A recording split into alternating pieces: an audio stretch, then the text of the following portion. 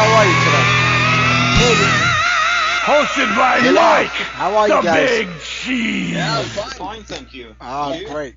I'm doing great, man. I've been playing up your music, and I tell you, what a great job you did on this brand new record, your first record, Path of a Shadow. You've given people a little Thank- sample over the last couple of years of what's coming, but this is like, a whole focus of storytelling, in my opinion. Thank you. Thank you. Yeah, great. Exactly what we aim for. Yeah. I mean, it's kind of, if somebody said, well, how would you describe Pressure? It would be almost impossible for me to describe the band because you don't hold to any one theory or any one sound, any one genre. You kind of got everything going on at one time and it works.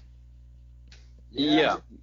I mean, that's the kind of the idea. We always start our songwriting process with the lyrics, and then we take our influences from the genre and the style that fits the story. So I mean, if you have a more angry, then you have a harsher sound, or if you have a more relaxed, then we take the inspiration from that. So we don't stick to one sound or one style. So we try to enhance the story by using the correct style of music. That's why we call it like story metal. That's a great name for it because, every song does tell a story. I mean, is a lot of it based on, reality of where you are, how you're feeling at the time, or is it actually, fictional storytelling sometimes? Simon, you can take that one because you write the stories from the beginning. Yeah, every story are based on a true event. Nothing is left to the imagination on that one. We have an old leathery book that I bring with me everywhere that I call the Book of Metal Stories. So I go out and I experience a lot of things. I throw myself into every situation, and if I if I should be frank with you, that has gotten me into some really bad trouble sometimes. But that's also good things because then you have more stories to tell.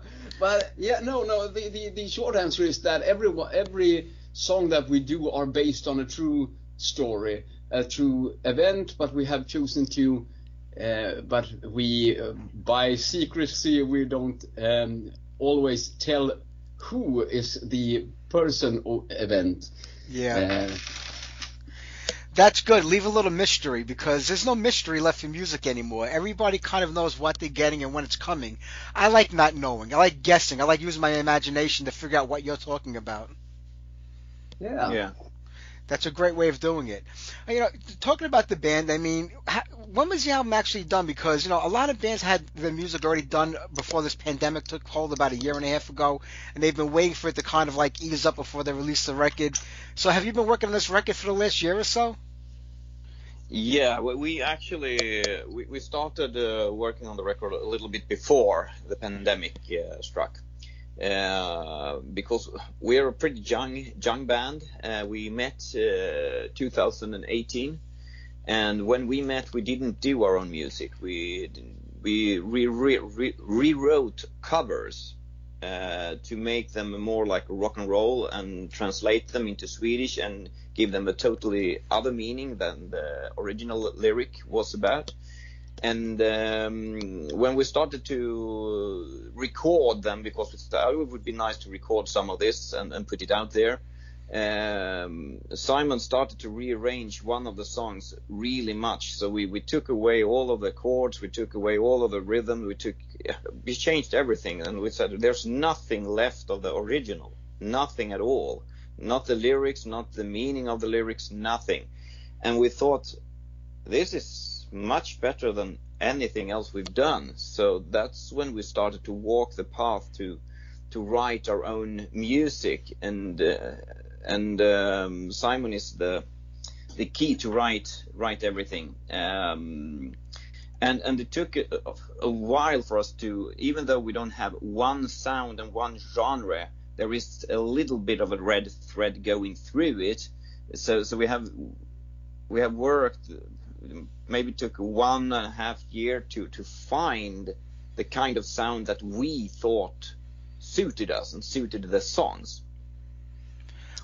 Was there a lot of trial and error coming up with that sound? Did you kind of have a direction from the beginning that you just had to kind of fine tune, or was it just, hey, let's just try this out and see where it goes? Yeah, kind of the last one. We try this and see here where it goes. Normally we record something and then we take it home and listen to it for a few days, and we say this was really good, or no, let's do it again.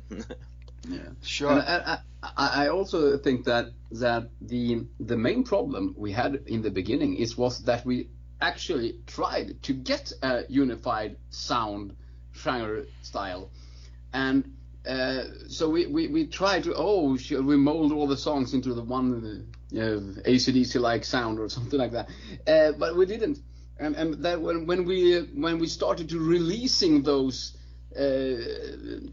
Removing Singles. those hurdles. Yeah, no. I mean, when we didn't care anymore for trying to just sound like one simple sound. When we agreed that okay, our sound is that we don't have a sound. I mean, one of the most interesting things I think that the guys in the band think that when I usually, when we come to rehearsal and they know there is something going on, because I usually start with, okay guys, something happened, and then they know, okay, you have rearranged the song totally, or you have done something. Okay, what have you done now? So yeah. Have you ever brought a song to rehearsal and the other members of the band just listen to it and say, whoa, where you going with this? It's so far away from anything I could imagine, but yet you work on it and you make it work into a song? Several times, yes. Yeah. yeah, and I can agree. And I normally there could be times that when I think that, but I won't say it because I want to give everything a chance, because you don't know if you don't try. You have to there are a few of the songs when I heard it the first time I thought, all right, what should we do with this? But then we start working with it, and almost all the times we are really satisfied. Yeah. You know, with the new record, from what I understand, you actually recorded the record in 3 different languages, if I have that correct. German, Yeah. Swedish, and English. Now, you know, words can translate differently in every language, even like when you're singing. I mean, the way it sounds. I mean, I would think it would be really difficult taking one song that you've written in a certain way, and do you have to play with it so much that it doesn't sound right anymore when it's in another language? That would be vocally more than anything else for Olof. I mean. Yeah, that's kind of a hard thing, but also I enjoy it, and I enjoy the different languages. And we first, when we started out, we thought of doing everything in only Swedish, and then we thought, well, let's do some of the songs in English, because we are a story metal band and we want to tell stories, and we want as many people as possible to hear the story, not only feel the story, because the music will make you feel the story, but we want people to be able to hear the story as well. And one of the songs, we said it just for fun, this song would do really good in German, and it's Come Here, the German song on the album. So we contacted a few German people and asked them to help us translate the song, and when we did that, I seriously don't think we ever been playing or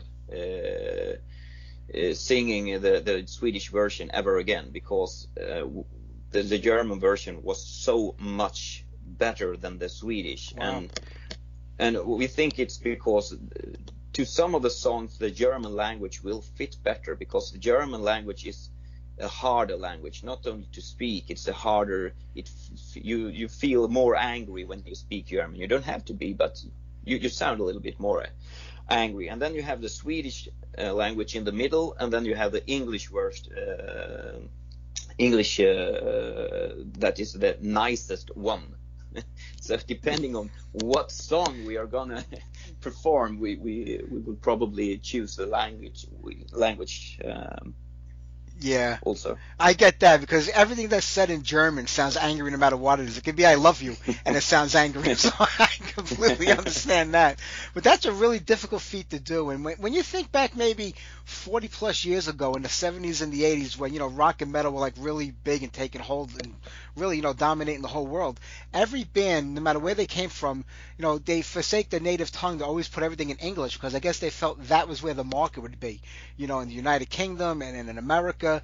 But today it seems like bands are just singing, from wherever they come from and writing in their own language, and people don't care. They just love the music. If it's good music, they're going to sing along in Sweden, in German. They're going to sing along in any language that it comes out in. They'll learn it and they'll sing along to it. Yeah, definitely. That's a great thing. So now, I don't know how things are where you are. Things over here are loosening up. Bands are starting to play out again, hit the road, and they're touring and doing shows. Is it okay to go out and start playing over where you are right now or throughout the rest of Europe? Simon, you've been quiet for a while, so I give it. I'm just sitting here relaxing. No, Sweden is actually right now from the 1st of July, from today actually, it's opening up much more. The restaurants and the clubs here has been under heavy restrictions, but they are loosening up now. So it's actually just now that it's okay to start to book shows again. Good. And talking about the band playing live, you are definitely the most different band in the world because you kind of forsaken the bass play and the drummer, went with the 2-guitar attack. And how does that work out live? I know you could do it, you could pre-record, you have drums on machines and everything, but would you ever look to make it like a 4 or 5 piece band, or do you kind of like the way things are going right now because it is completely different than anything anybody else is doing out there? Yeah, but the thing is that we are actually, as I said before, we are a story metal band, and the main focus for us is not to put on a standard heavy metal show. We want to give you a story metal show, and our live performances is as different as we are as a band. One of the components that we use is that we also have a heavy focus on a video playing in the background for our shows, that we also use in the shows to play to enhance the story actually. So we have images telling the same story as Olof do on stage, and we interact with the video, and that takes the main focus of like a drum set or a bass player for that kind of thing. And we our bass player that we are using, it's he's actually from Argentina, so that would be hard for us to rehearse with him if we were to be in Sweden. Yeah. So and as for the drums, I do the drums, and I cannot do both the drums and guitars at the same time, so that would be a quite easy choose.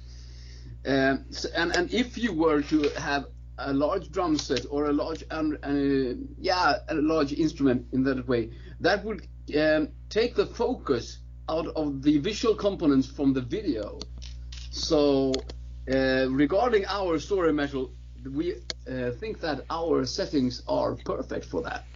Yeah, you really are like putting a whole theme around it where you don't want any kind of distractions to take away from the actual lyrical content of the songs, because that is the main focus of what the band is about. And I think it's completely original and so different. Really nobody's doing anything like that, where it's more of an experience to see you live than just going to like a live concert, listening to music. It's visual as much as it is, musical.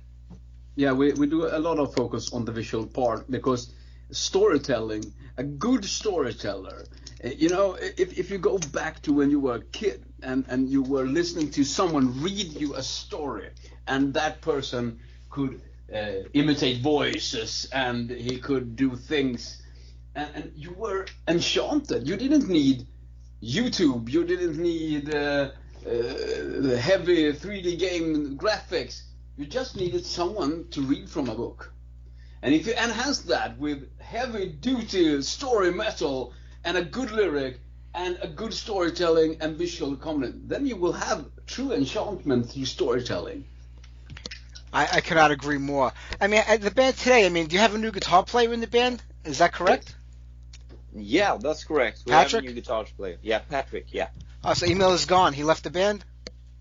Yeah, it's he had a really, really good job offer, and he couldn't say no to that. So Yeah. yeah. That seems to be one of the hardest things today about keeping a band together. A lot of people think that it's, the members are fighting, they don't get along, they're not happy with the music, but it's really, it's hard to survive in the business. You need a job. It's not like the old days where you could just kind of throw everything into a van and take off and hope you make it. The reality of life kind of gets in the way today. Do you find that's the most difficult thing about being in a band, is finding members that are dedicated to put the time and energy into what it takes to make it happen? Yeah. Yeah, that's a hard thing actually, and that's one of the pillars of story metal, because we need the story, we need the project, but some of the band's members, if we were to tour Argentina, we would have our bass player on set, but we can have him in the background. It doesn't matter. We can have any of these. If Olof was sick, we could have him on video, and we could still put on a show. Yeah. The main thing for us is to be able to perform the message, not who is actually performing the message. We want to give you the message and have the audience, the listeners, to use our music as tools to handle different kind of pressures around you. So the main focus for us, it's not the band members, even if we are the best of friends here.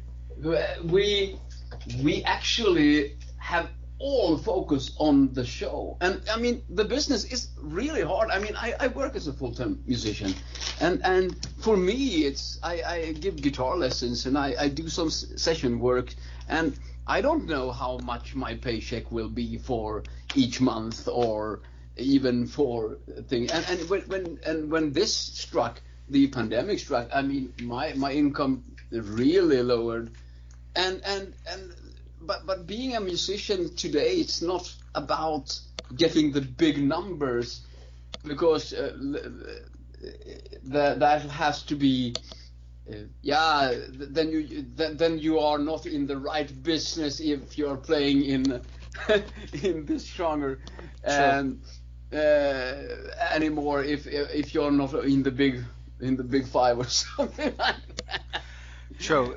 The business part of it does get in the way for a lot of bands creativity-wise. I'm glad that doesn't really affect you, because you do put the music first. You do put what you're doing ahead of everything else. And the big news is tomorrow you're releasing a single off the new album. So that's got to be exciting for you. People are going to hear a brand new song tomorrow. Yeah, and that will be a pretty different song from all of our other songs. It's a little bit of a sarcastic. Satirical. Yeah, satiric song. Yeah. I don't know if you heard it yet. I've heard it. I think the artwork on it kind of explains where it's going. Yeah. Yeah, and if you look to we will put a subtitled video on YouTube. We're just awaiting the last things, so you will get a subtitle and you will get all of the lyrics. Yeah. So you can understand exactly what it's about. I'm looking forward to that one. The fun thing is, for everyone to know, it's called Femitre, and that's 2:55 a.m. and that's the usually closing time of the bars in Sweden. And we all know we all know the type, the desperate guy or gal, or that kind of thing, had a little bit too much to drink, and it's closing time, and they don't have anyone with them to take home, and they get really desperate. And as the drinks flows in, the wisdom flows out. So this is their anthem, and Olof did a research for, I don't know how many days you did research for the absolutely worst pickup lines that ever was invented. And Did you guys spend a lot of time at the bar at 2:55 a.m. to do your research? Not to do the research, but do other stuff. For a few years ago, we did a lot of research, but not right before the song. I think we have enough research. The fun thing is, I mean, I've been playing in different party cover bands for a long time and touring around Sweden. And the main thing is that you play until closing time, and then you rig down. And that's when you see all these guys crawling around, prawning. So I've heard all the comments. I promise you that. Yep, I did. It makes a great song. Hey guys, I'm going to let you go in a few minutes. I know it's a little later there than over here, but where's the best place for anybody to pick up the record, keep track of what's going on with the band, and tomorrow they'll be able to hear this brand new single from you guys? Yeah, the best thing is you can follow us on any of our socials. You'll just enter Pressure Sweden into Facebook, Instagram, Twitter, or any of your choice. And you can find all the links and all the good stuff on pressure.band. That's our website. Great. Simon, Olof, it was great talking to you guys today. The best of luck with this new record. I'm looking forward to more from you guys in the future. Yeah, thank you. Great to be here. You too. Take care, my friends. Have a great night. Bye-bye.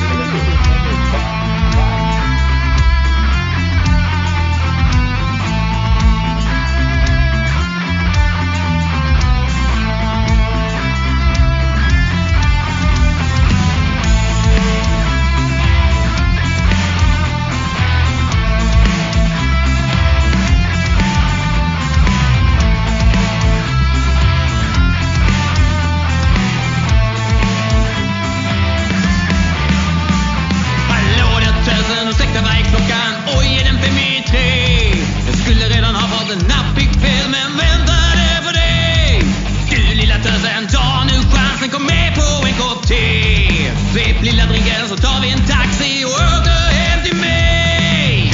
Så vill jag se dig naken, men sen så ses vi aldrig mer.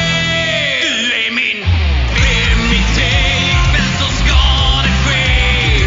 53, ja du får följa med. 53, du och jag i min entré. 53, det blir mer än du orkar med.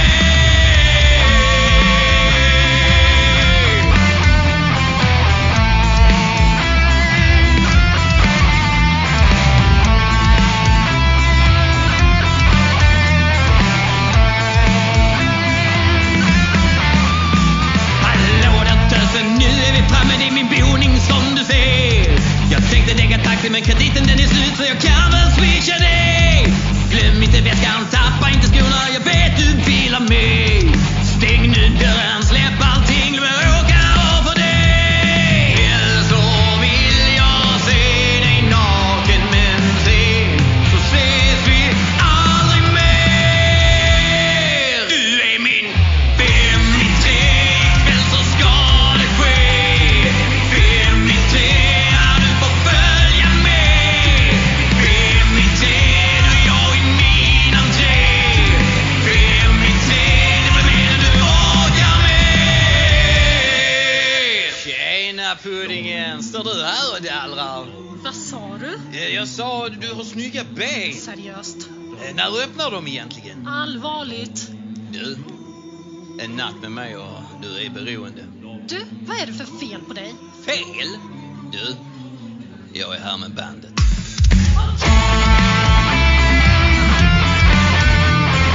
Ja, det blir min 53.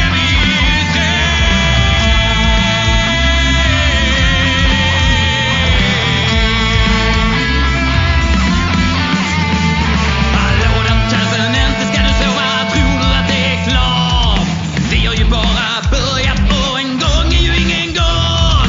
Efter ettan kör vi tvåan, det går fint för mig. Sen kan du sova